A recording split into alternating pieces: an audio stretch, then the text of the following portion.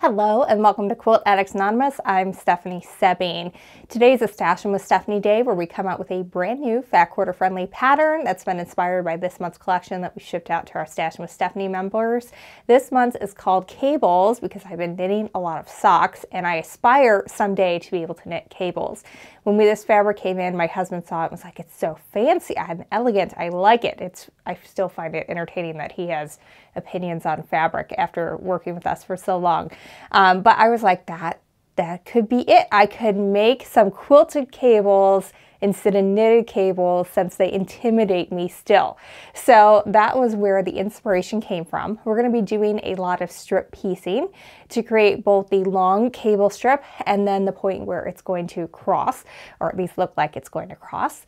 And so it actually goes together fairly quickly. At the time that I'm filming this, I started my quilt I started cutting it Friday night, and 3 days later, I have got most of the quilt put together and I'm ready to finish it up once I finish filming this tutorial. So it is pretty quick, even though we're dealing with some skinny strips because it's a lot of longer pieces and that strip piecing really makes it work well. So it's a great way to have a sophisticated quilt that looks like it took a long time because there are smaller pieces when everything's put together.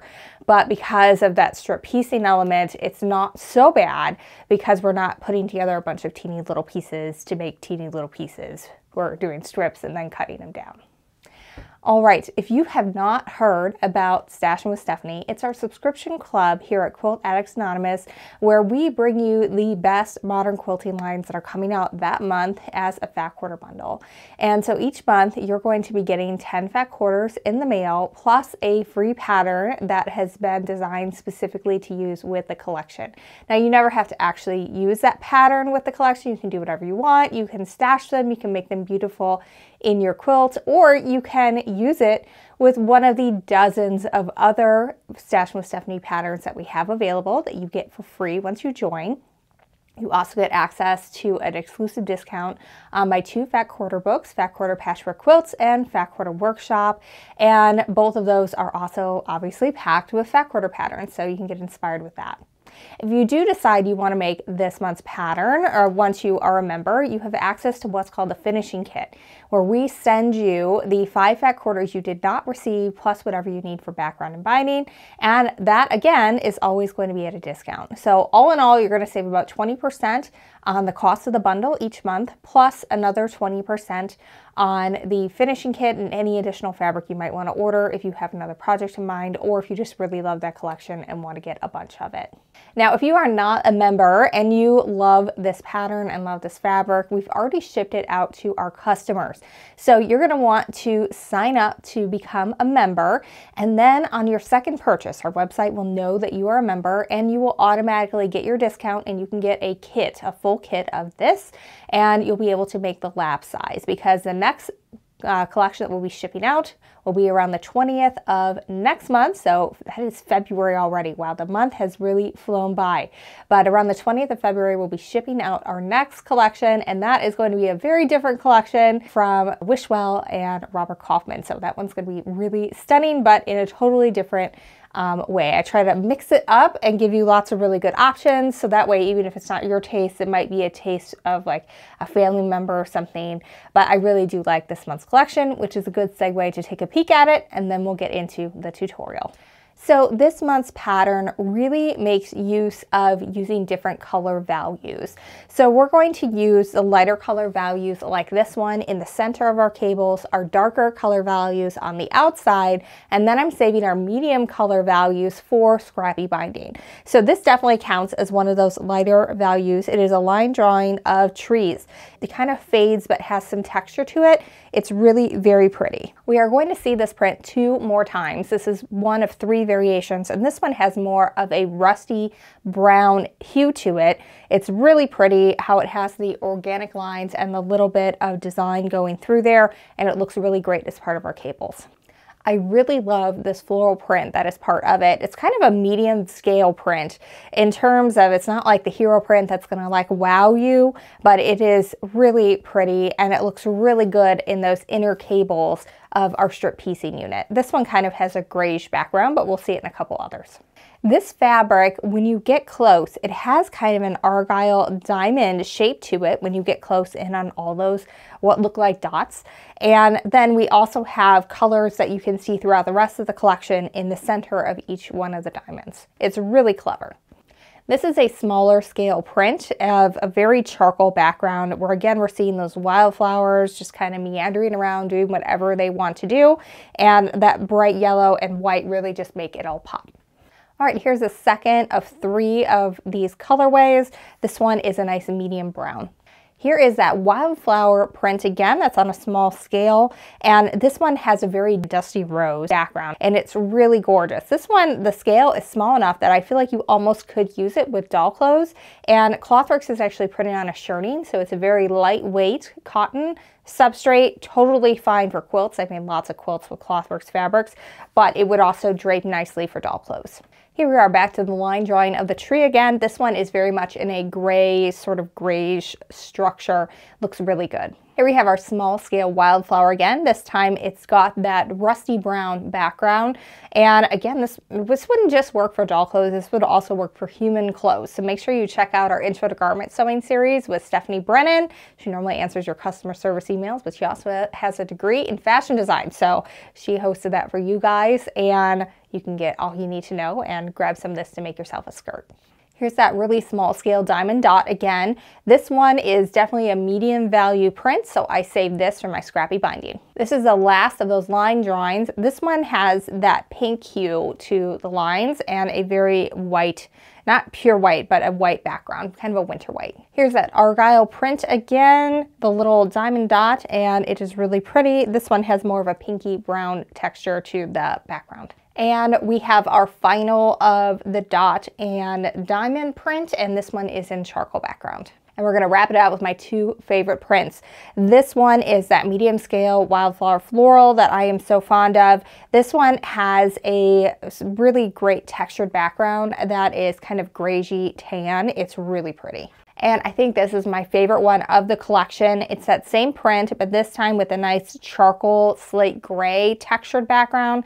I think it's absolutely gorgeous, and I loved it every time it popped up in one of my cables. All right, so that is Delilah by Esther Fallon for Clothworks. Again, if you love this collection and you are not already a member with Stashin with Stephanie, you didn't join last month in December, you're gonna want to join first, and then on your second checkout, get your yardage, get your quilt kit, get your bundle, whatever it is you wanna get of this, because you'll get that 20% off discount, and you'll be able to get the pattern for free, plus like $400 worth of other free downloads of previous Stashin with Stephanie patterns and discounts on my 2-pack quarter books. Now, just a reminder that if you want to make sure you're getting next month's collection, then you need to sign up by the end of January. We have 31 days in the month, so you have until the 31st, and then you should get your shipment notification around the 20th of February when we're ready to ship all the bundles out. And if you sign up on February 1st or later, then you're going to be waiting, unfortunately, until late March to get that shipment notification. We do that so we can make sure we can ship everybody their bundle at the same time, because there is a mad dash to get additional fabric. We're gonna have a little bit less fabric coming in, so it's not gonna be a guarantee that you're gonna be able to get a kit if you're not a member. So definitely check that out over at shop.quiltaddictsanonymous.com. All right, so you're going to want to have your pattern cables ready when you are following along with this pattern, because we're doing a couple of things in the construction method that are meant to save fabric so that you don't have to use as much or have that much waste. But the numbers are different for how many you need based on what size you're making. So make sure you go get your cables pattern over at shop.quiltaddictsanonymous.com before you follow along with these next steps. All right, so for the first strip piecing unit that we're going to make, first we need to cut down a little bit of our long strips, because we need a 2.5-inch chunk to go in another part of the quilt block. And we don't need the entire length of it in order to get the strip piecing units that we need to make our cable block. So what we're gonna do here is I have a black and a brown, or a gray and brown, because I wanted to make sure that I had one of each in every single cable, so that way I could make it look balanced when I lay everything out later. And we'll try to make sure that we put some footage in of that so you can kind of see. It's super easy. But it starts at the very beginning by making sure that you have even amounts that you're using of your brown and your tan. And thankfully, we have even amounts in this fabric collection, so it works out perfectly. All right, so the first thing I'm going to do here is I am starting not at the selvage end. I want to make sure when I'm strip piecing that I keep all my selvage ends lined up, because some fabric collections, not this one, but some of them can have a really fat selvage. And if you are flip-flopping, like having it one selvage at one end and one at the other, you can lose as much of 2 inches of your usable fabric because you have, you know, white selvage at both ends, and nobody wants that. So just make sure whenever you're strip piecing that you always line up those selvage ends. All right, so first thing I'm going to do, I'm going to cut 2.5 inch strip off the end of this. I'm going to overcut a little bit to get started just so that I can make sure I have a squared up edge. All right, so you can see I've got it a little bit beyond that 2.5 inch, just so that I can make sure I have a nice square edge later, because I just cut these straight off the fat quarter and I didn't square it up ahead of time. I'm going to make sure I'm doing that as I'm cutting the pieces. So we're going to do that for both of these first. Now we're going to take our 2.5 inch pieces and we're going to set them to the side. We don't need them just yet, but we will later on. All right, so now I'm going to lay this out. Again, getting both my selvages on my left side here, and I'm going to get my 3 lighter value fabrics to go on the inside. You can see that it is longer because we haven't cut off the 2.5 inch strip there, because we don't need to. And I'm just going to get these laid out here. I just strip piece, like I just laid everything on top of each other and went to town on this. I did not plan out each individual one, besides as I was sewing them together to make sure I wasn't putting any 2 right next to each other, but that was really about it. Like, these are the same print, so I could switch this up, but I kind of like how we have tan and tan, but honestly this one looks a little darker, so we're going to move it to the center. You don't have to be this picky for it to turn out good, but you certainly can be if you want. All right, so now what I'm going to do is I'm going to start sewing these together, right sides together, into sets of 2. Then we're going to add a third on, and then we're going to join all of our strips. And if you've never strip pieced before, it is amazing because it makes everything go so much faster. So instead of cutting all these to like 1.5 by 8.5 and then sewing them together as 10 separate pieces, we're going to sew them together as 5 pieces and then cut them apart to get 2 blocks. So it just goes so much faster. It makes things a lot easier, but you do have to have an accurate 1/4 inch seam and good pressing habits in order for it to work out well. All right, I'm going to teach you all that as we go. All right, so I've got my machine set up to sew a 1/4 inch stitch, which is what we use in all quilting. And you can see I have all my selvages lined up on that left edge, so that way I'm going to have all of the stuff that I'm going to lose where there isn't a print, because it doesn't go all the way to the edge of the fabric on one side. I'll be able to cut that all off in the same go rather than have it be split and lose up to 2 inches depending on the selvage you're working with. All right, so I'm just going to start by grabbing 2, and I never pin when I'm strip piecing. I just make sure that everything is lined up nice when I get it started, and then I lift my strips up and I get them lined up on the side, and I just put my finger on top and I let the feed dogs pull the fabric and my finger up. I'm not stretching this out. I'm just letting the feed dogs do their job and pull it forward. And then when I'm done, I just repeat that process till I hit the end of the strip.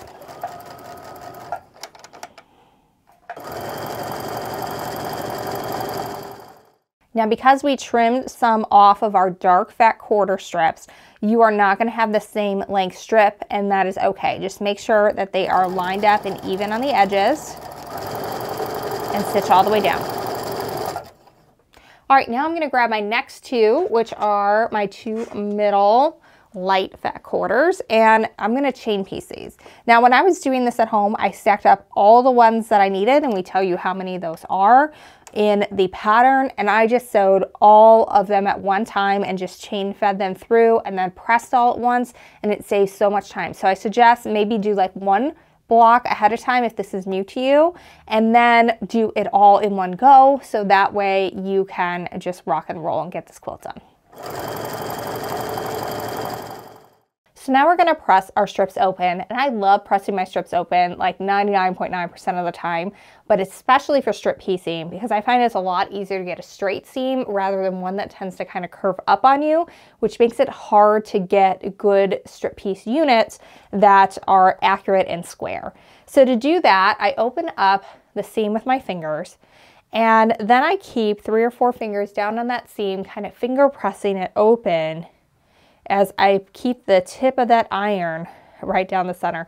And I forgot the good iron at home, so I'm using the travel version, which it's not my favorite, but it does the job. It will get it pressed open. All right, so that's done from that side, but when you press open, it's also really helpful to press again from the other side. And that just helps get everything nice and secure and flat, and everything works out really, really well. And you can see how nice and straight the seam is. There's no curving up to the side, and it's going to be really easy to quilt through because it's a really flat seam and really flat joints when we sew everything together. All right, I'm going to press the other strip open, and then we're going to keep sewing the strip together until we have a complete strip set.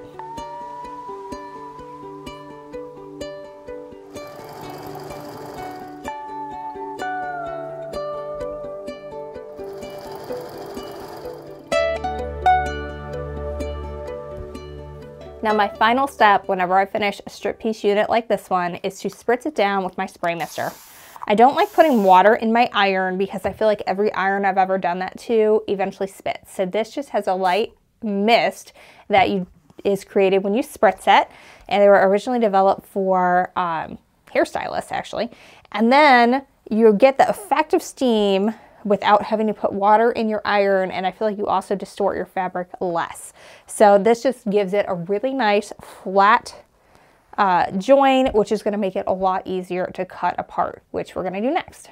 This is another instance where we're going to want to make sure that you are paying attention to your pattern, because we need 2 different size units, whether you are making a half block or a whole block, and the amount changes of how many of those you need based on how large your quilt is. So make sure you're referring to your directions so you know how many of which size to cut, but the process is going to be the same no matter what size it is you are cutting. So the blocks for this are kind of long and skinny, and you could use a 6 by 24 inch ruler to cut this, but I found it easier to use my 12.5 inch or my 9.5 inch square ruler. These are not things that you have to go out and buy, but this 12.5 inch ruler was one of the first 3 rulers I ever purchased, and I used them a lot and don't ever regret it. 9.5 I just purchased recently after like 15 years of quilting, and it was great for the project I used it for, and I do have uses for it at other times, but it's not one that is like my day-to-day situation. But anyway, so this first one I'm going to cut at 8.5. So when you're strip piecing, there's a couple of things you want to pay attention to when you're cutting off your first piece. So here is my 8.5 inch mark. I want to make sure that is beyond where all the selvages end, and your selvages may end at different points. So just pay attention, make sure that that is not in any of the white sections. And then pick any of the seam lines. I'm going to pick this one, and make sure that you have your inch line lined up on that. That's going to make sure that the rest of this is nice and square. Now, technically, this should be lining up right on this inch line. I am less than 1/8 of an inch off, so I'm not going to worry about that. It's going to work out fine. Now that I've made sure I have all of that ready to go, I'm going to go ahead and cut across here. Now for this first one only, I've got to flip it around, and I need to trim off those selvages. So this is the one that I'm trimming to 8.5. Remember, there's another size if you're doing a half block. This is for the full block only, so refer to your pattern. But now that I've got my seam here lined up with an inch line or one of the dotted lines, and 8.5 exactly on here, I know I'm nice and square. Go ahead and trim that. So that one's good. Now we're going to do the same thing here, except we're going to be able to line up from the start with our 8.5 here. And again, I'm going to line up an inch line along here. Now, sometimes this gets off, and it is off a little bit here. If that's the case, just do the overcut again, get everything lined up, and you have enough wiggle room to be able to make this work. All right, so we have 2 block centers ready to go. We have not too much waste, but it's a lot faster then cutting all of these tiny rectangles and then sewing them all together and pressing them all open goes so much better this way. We've got another strip piece unit to do for our next section that is going to form the cable cross, and I'm going to do that kind of on a fast forward as well with some music because the process is the same.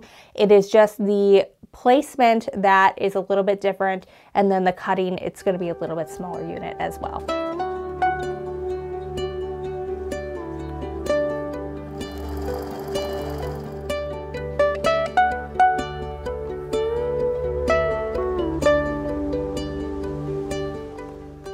I feel like I should point out here that for this particular strip set, it instructs you to use the full length, so the 21-inch wide dark strips. We're not going to cut that 2.5-inch strip off. We don't need it for the cable connection point.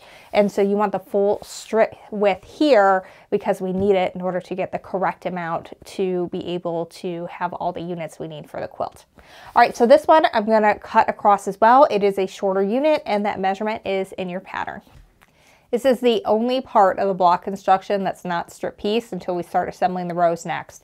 This is where the cable is going to cross. So this is the 2.5-inch rectangle that we cut to start with, and then we have some background squares that we're going to sew to either side.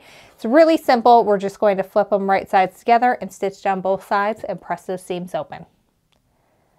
All right, it is time to assemble our blocks. We have both a full block and a half block.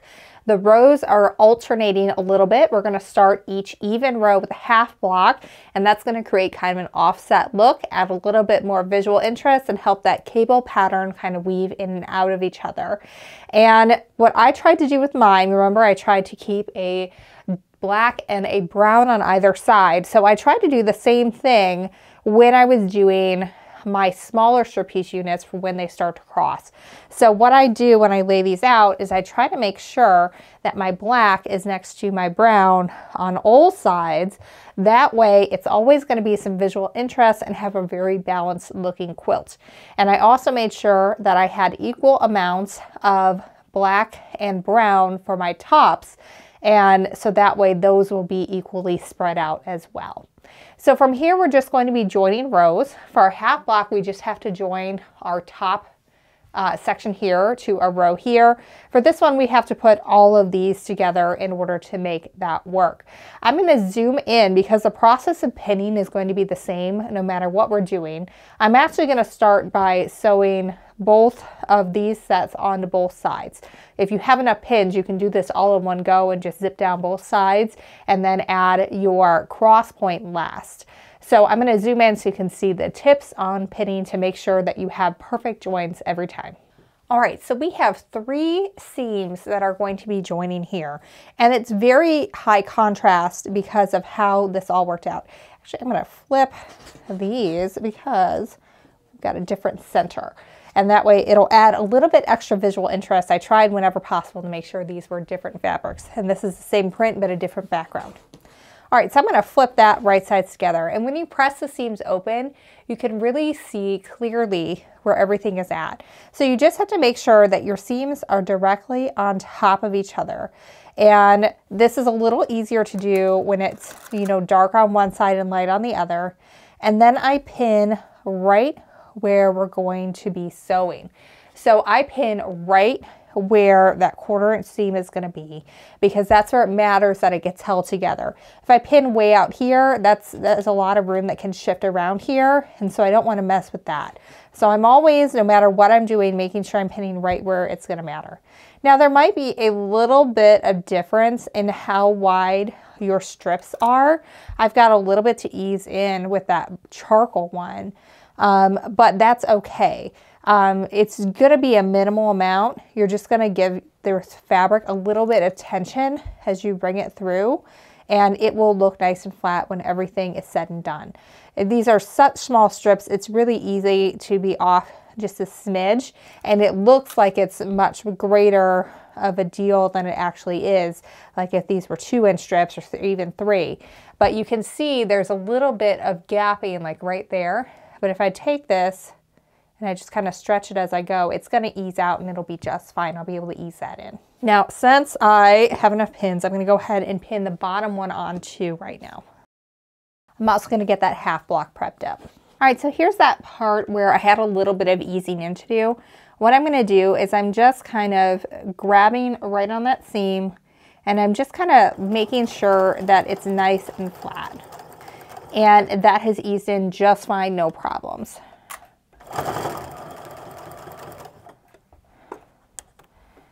So this part is a little slow going because we're really only sewing 1 inch at a time, and I'm waiting to stop until that needle is all the way down in that seam allowance, because then that kind of acts like a pin and I can remove my other pin. But you absolutely can chain piece these. I just sat on the couch with my daughter and watched a movie, pinned all these up, and then took it over to the sewing machine, pressed them open, and was good to go. Now at this point, when you press it, it's got to be a lot of lifting and pressing because we don't want to accidentally press any of these seams going in the wrong direction. So make sure that you are lifting that iron up and setting it all the way down. That's a little exaggerated, but you get the point. And I'm going to do the other side too here. So our half block is done. We're not going to add this piece on, the crossing piece. That's going to get added in the row assembly phase. So there's a lot of vertical rows that we're going to put together. We'll put in some video, some vertical video of me doing that so you can kind of see that process. But basically you're going to lay everything out in an area that's pleasing to you. I always do it on my bed. I have to finish it that day. And then you are going to add a couple of these at the bottom of each one of your full blocks, whatever the last one is in that vertical row. But for our blocks, we are going to put one on the top only because it will get completed when it is attached to the block that goes below it. So for this one, I'm going to put it on the top here. And this one, we only have 2 pieces to pin, so that's quite nice. It's the same process as before where you want to line up those seams right on top of each other. And then we're going to put the pin in the right side of that seam allowance. That's because we reach the left side first when we are sewing that together. And I don't pin my corners. You certainly could. Now keep in mind that depending on how accurate your quarter seam was, it might be slightly longer. Same with your cutting, but again, just line those up as you go and ease in any extra, just like we did when we were attaching this part together. All right, so like I said, I don't pin, but I did just line up my 2 points up there to make sure I'm starting off with everything nice and square. And make sure that your seams underneath are going through nice and flat, that they're not getting pushed over. And again, we're going to sew until our needle's down in the first half of the seam allowance, that is the left side. And then you can remove your pin, sew across that inch, and stop with that needle down. And now this one, my square here is just a little bit longer. So I'm just lining those points on top of each other and holding it together with my finger and giving it a little bit of tension so that it flattens out. And then everything will come together pretty close. Now we're going to go ahead and press this seam from the wrong side. Then we're going to spritz and press the entire block from the right side. This is usually my last step with any block. It spritz the whole thing down with my spray mister. It's just water in here. But again, it turns into a nice aerosol mist. And what I do is I just follow the lines of those strip piecing to go all the way down. With my regular size iron, this is 2 passes, but it'll be 3 with the travel. And it just makes it super flat. Those joins lay really nice. If I flip it over, you can see just how flat everything is looking and how nice it looks. It's just really a pleasing look. So that's the look. We're going to have some half blocks and some full blocks. Again, this full block is only going to have our cable cross on the top only because it will be completed when the next block is assembled below when we're putting our vertical rows together. But at this point, you know everything you need to in order to get this quilt top together. And you can actually kind of see how this works, where let's pretend that this is a half block row. It's going to start like that, and then it will connect, and we will only have one connection point. This is our crossing point, and then it comes out and continues on. And it's really kind of fun because it will be offset like that, and there's going to be a strip in between. So it'll have a nice undulating look to it, be nice and alternating, and look really good. Very excited about this quilt. Since I'm still too chicken to knit cables, we're going to have a quilt of cables instead. Well, thank you very much for following along with today's pattern cables. I really like this one. I think it's a great use of fat quarters, especially since there are so many collections where you have a good amount of light prints. There were equal amounts of dark prints and light prints in this collection, and then just 3 medium prints. And that sometimes is really hard because you can see these prints here would not show up if I place them directly next to that background. But by doing it this way, we're able to separate that, still let these kind of have their moment in the sun, as they're part of the design, they're part of the quilt, but you get to see them in all their glory as part of it. So when you get that fat quarter bundle and you love the collection, you love the way it looks, like, you know, behind me, but then you get it and you're like, but how do I use this in a pattern? It's so many light prints. Well, this is a good win to do it with. And it really turned out quite nice. I'm so excited, and I have an idea on quilting it that's going to make it look like a knit stitch. I have thoughts. We'll see if it comes out or not. By the time this comes out, I will have decided, and it will be quilted. So you will see if there are little V's in here, then you'll know Stephanie went for it. She did all the work and she made it happen. But thank you for following along with today's tutorial. If you have not checked out Stashin with Stephanie, please do so. It's a way to save 20%, and you get free patterns every single month. Plus, we are up to like a $400 free pattern discount once you join. We're able to access all of our previous Stashin with Stephanie patterns, plus get 20% off my 2 fat quarter books, Fat Quarter Workshop and Fat Quarter Patchwork Quilts. So really fun. I hope you guys enjoy it. And until next time, happy quilting.